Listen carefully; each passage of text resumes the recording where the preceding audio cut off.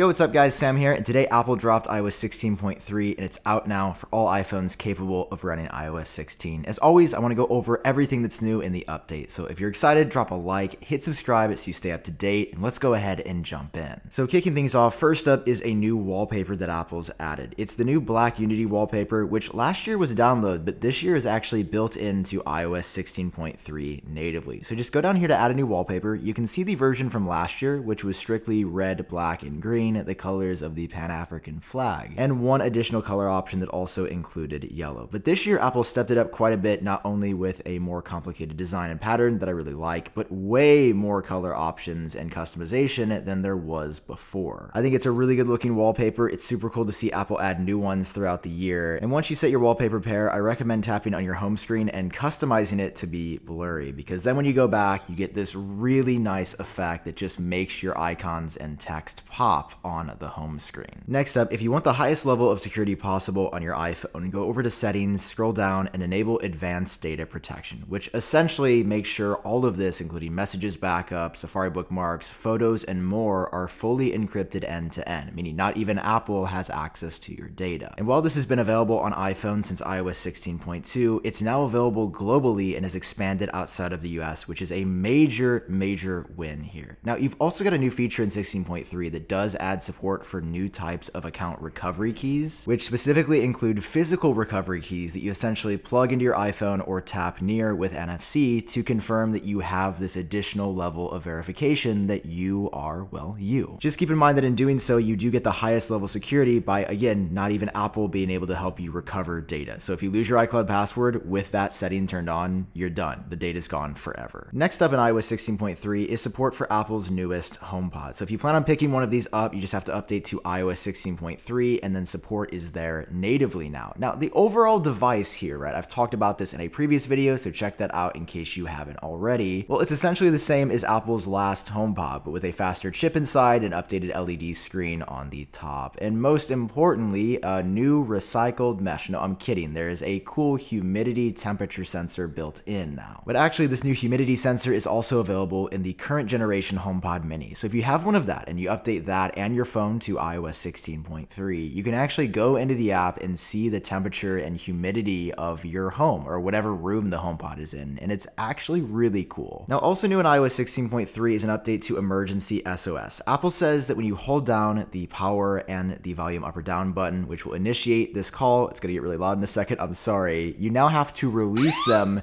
to initiate the call.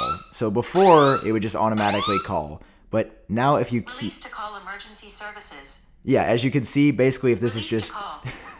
if this is in your pocket... Release to call. It is going to keep doing this. So this is an entirely new way it works, because obviously there'd be inadvertent calls if it's just hitting something in your pocket. So that's how it works now. Obviously don't mess around with this because you can actually call emergency services and you don't want to waste their time. But that update's really interesting and will actually probably help the call centers a lot with false positives. Now, of course, iOS 16.3 also adds a number of bug fixes and other changes as well. Starting off with the Freeform app, there is an issue where strokes created with your Apple Pencil or finger, they might not show when you're sharing the artboard with other folks. Randomly, your wallpaper would just appear black on the lock screen even if you didn't have the always on display black mode enabled, so Apple's updated that. One of the more notable fixes in iOS 16.3 is that Apple fixed this weird issue that you might have seen floating around online, where on the iPhone 14 Pro Max specifically, there'd be these weird horizontal lines that made your screen look like it was totally borked. Luckily, as we suspected, this was just a software issue that Apple was able to correct in this update, so if you've been seeing this on your 14 Pro Max, give it an update and everything should be fine. And really just nice to know that this isn't a more serious hardware issue on the 14 series. If you use the home widget on your lock screen, it should accurately show your home app status now rather than showing you something else. Siri's also got some fixes in iOS 16.3 where music requests should be responded to properly and some CarPlay Siri requests just wouldn't be understood at all. And this comes on top of a number of additional security updates that definitely make this worth updating to. You can check these out over on Apple's link that they always provide. You can see there's